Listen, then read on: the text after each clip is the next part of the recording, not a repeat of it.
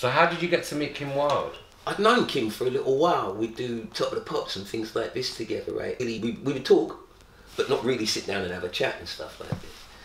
And then I got a phone call from her saying that she wanted to do, Sean, there you go. Yeah. Great song. Thank you, man. She said she wanted to do a duet, right? And at the time, Michael McDonald and Patti LaBelle had done On My Own. I love that song. Great song. And I just kept thinking, again, that's what America does. They do a lot. You're right. They do the collaborations. They do the collaborations, yeah. but it's always from, or should I say, it's more so from an R&B perspective. That's pretty true. much, it's always pretty much R&B, right? That they do, and I didn't want to do that. Kim wanted to do that because obviously she'd seen what that was. So she was like, "Well, we can do a track which is more," and I was like, "Hell no." Let's. She's like, "What do you mean, hell no?" Like, hell no, right? So, you know, they wanted to do pictures that weren't black and white. They wanted to do nice gloss color pictures. Again, all following the American pattern of how to do things. My success was based off of the fact of not following the Americans, right, but doing it from a British perspective. So I thought, no, what we'll do, let's go edgy. We'll do black and white. I'm not sure people's gonna like that, Junior. I said, like, stick with me, Kim. Just stick with me, right? So we did the black and white pictures and stuff. And I loved them because they were like so not American. And then when Ricky came up with... Which is her brother. Who does a lot of music, yes, if people didn't know, yeah. So Ricky came up with this song and was asking me, what do you think? So I said, it doesn't have, and here's the cliche to it now, I'm saying it doesn't have that soul edge on top that will make it different to your synth thing. So we need to mess with what you've done. So we spent maybe Ricky and I spent maybe like a day, 2 days just working that out. And then I came down, me and Kim was in. I'm telling Kim how I figured that she should sing this part and sing that part, and it was a great union. And when we did the song, it was a great union. And when we did this song, I always remember, because it was coming out on MC, I think it came out on MCA. Yes. It didn't come out. She was signed to. She was signed to, yeah. I remember my record company, which at that time was London Records. Oh gosh, it'll never work. It's a load of rubbish tune. I don't know why you bothered to do it, this, that and the other. A couple of weeks later, it's at number 6 in the charts, right? And it's on number 3 in France, and number so-and-so in Germany, and number this here. And I get phone calls, you know, "Oh, I know I said it was rubbish, but I'm really feeling that song, Jude. You know, I think you need to go back in with her and cut something else. And, you know, we could do it on our label."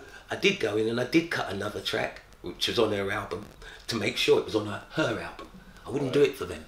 To hell with you, right? I knew where you were coming from. After we did that, we got asked to do the Michael Jackson tour, which completely messed up everybody. So she was supporting Michael Jackson on the Bad tour, right? That's right. And then you would get up and do song with her in front of all those audiences. Did you get to meet Michael as well? Yes, I did. Wow. Right? That was at the height of his fame, just after Thriller. So just after Thriller. That must have been amazing. That tour was incredible, man. And Sheryl Crow was the backing singer, you know that? Yeah, I know. I love Sheryl Crow. I met her too on that tour. Of course. Right? That's how I met her. Yeah, on that tour. But it was incredible. We'd done the first Wembley show. I think I went actually. Yeah, first Wembley show, and we did that show, and I was in the dressing room with Kim and her family, and I got knock on the door, right, and this guy turns and says, "Is Junior in there?"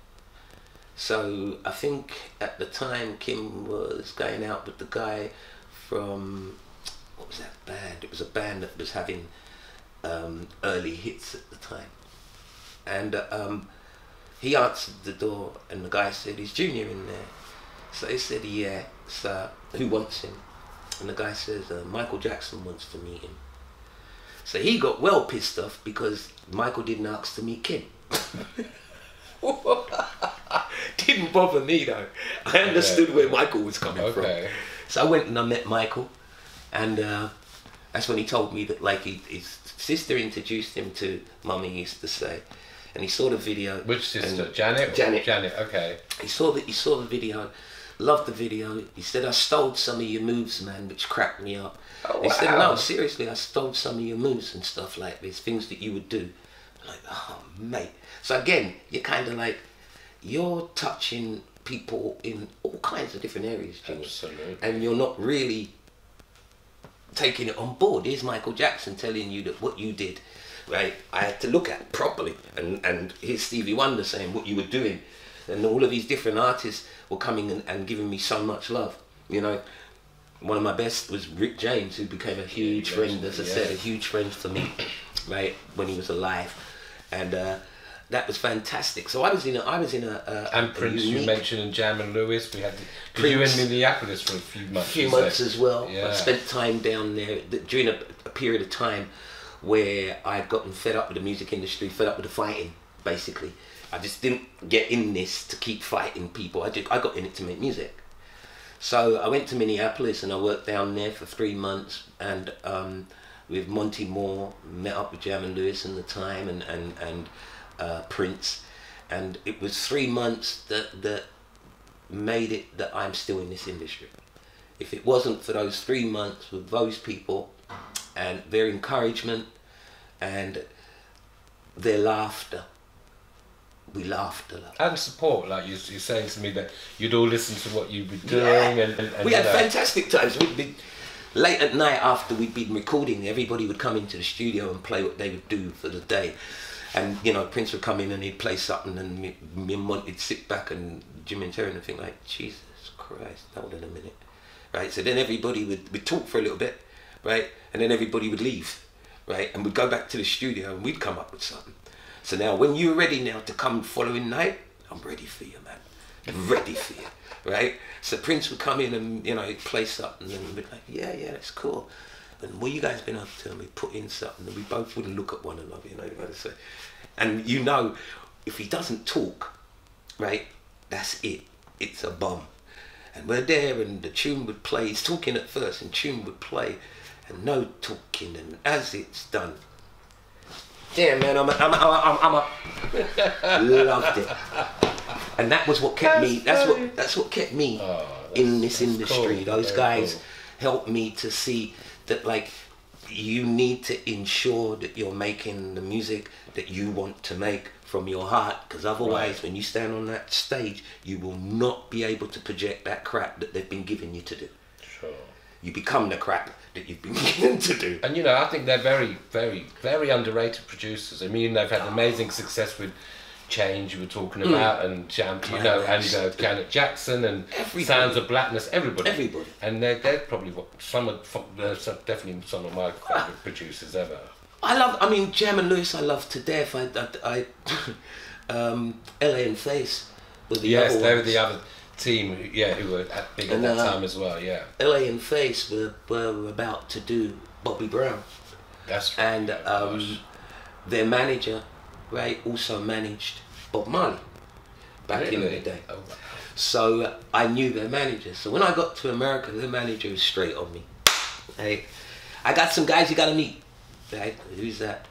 Right, these two guys, not Jam and Lewis, not Jam and Lewis.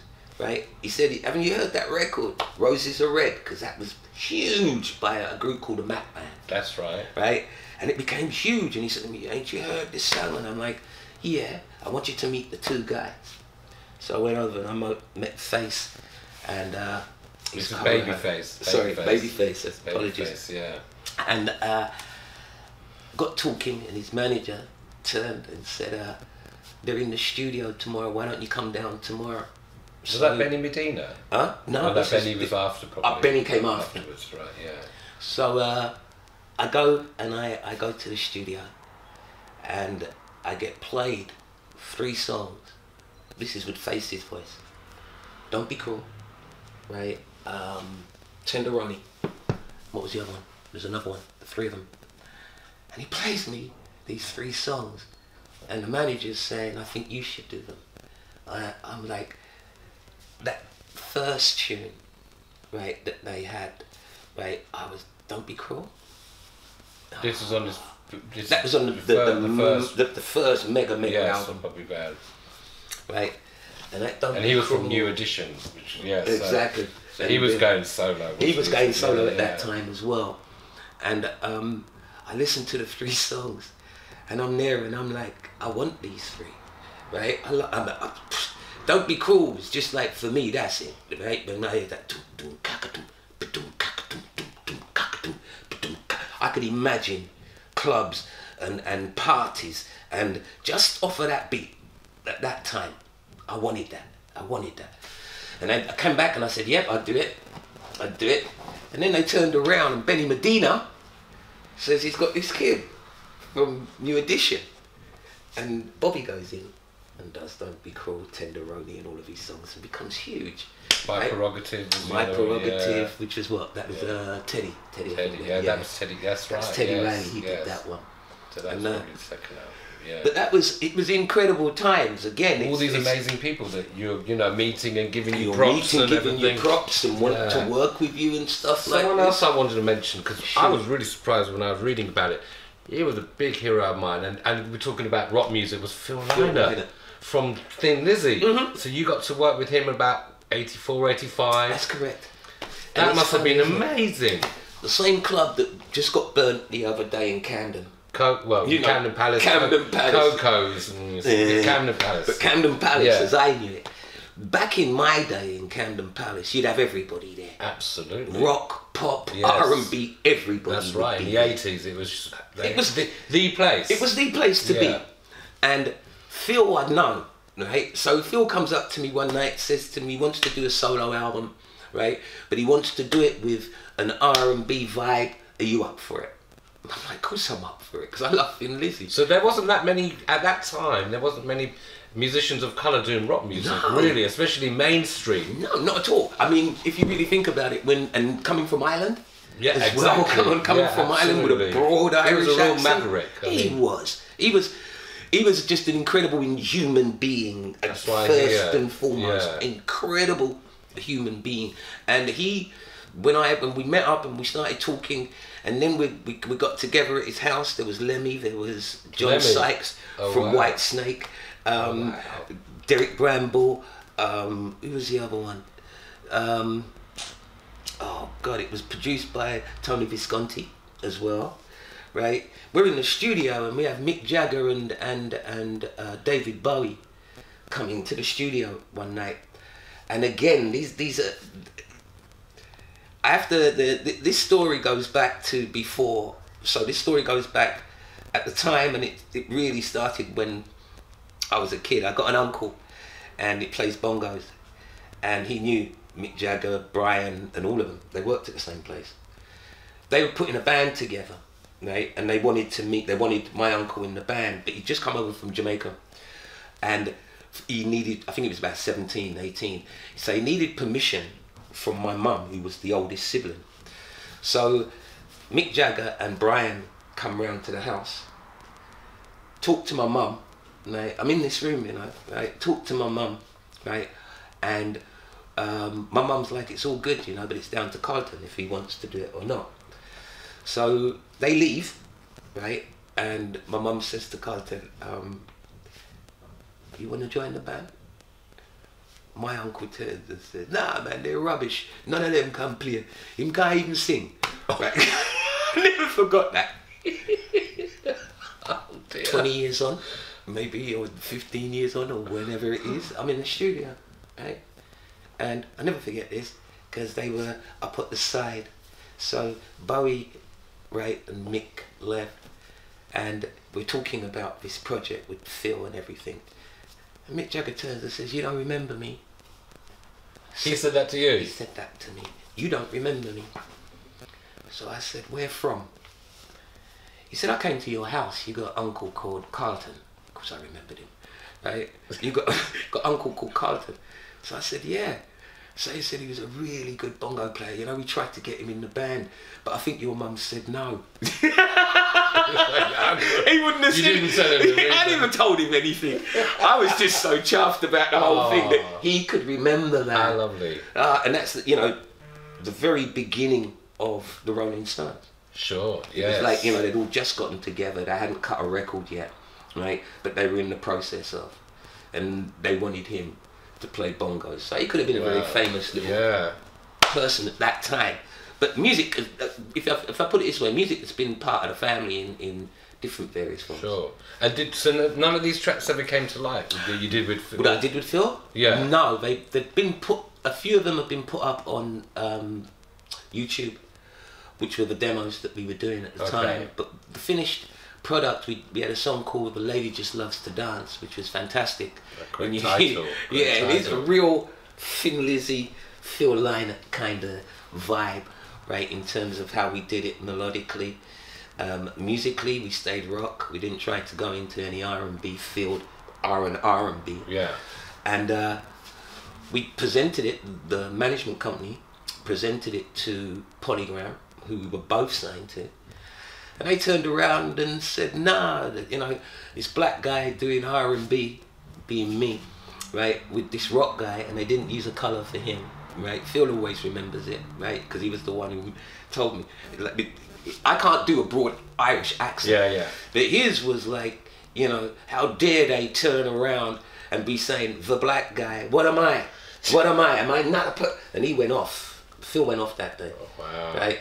But it was taken in, they wouldn't do it because, again, as I said, at that time, racism in terms of the music industry was rife, even though they were trying to make out that we were the only industry that was all inclusive. It was like, it was a bit like being in South Africa, I suspect. Do you know what I'm saying? Sure. It was very much divided in terms of what you would get as a white artist, what you would get as a black artist, where you would be presented as a black artist to where you would be presented as a white artist. So Phil doing rock and roll, Phil being huge in rock and roll, Junior doing R&B, let's say R&B rock then, right, which they couldn't define. Phil could, because he wouldn't have asked me if he didn't see and hear what he was hearing, right? So that period was very much Phil's kind of like first true, I would say, understanding of racism in the way that racism was projected through music.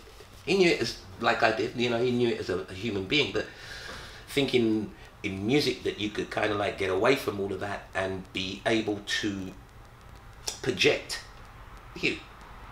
And that hit home for Phil.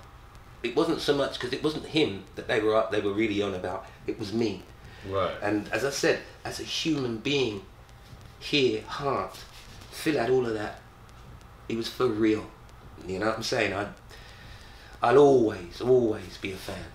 Always be a fan of that person. He was, for me, again, another person who... Another one did the same thing was Paul McCartney. I did a Top of the Pops, and when I did the Top of the Pops, he came to Top of the Pops. He went and bought the record. He rang up the record company, found out where the record was, went to Our Price, bought the record. Yeah, because he made me that, Our Price.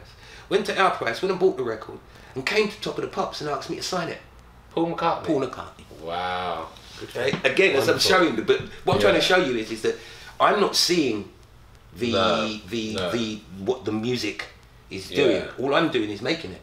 Sure. And I'm enjoying that. But the way that the music's being taken on board by my peers and by the audience out there was, for me, looking back, it was amazing. Because you have a Paul McCartney, you have a Mick Jagger, David Bowie, you have all of these artists who are listening, still listening. James, Patti LaBelle, you know. You mentioned Patti LaBelle. I love LaBelle because I love Nona Hendrix. Ah, I know she's that, and she mixed.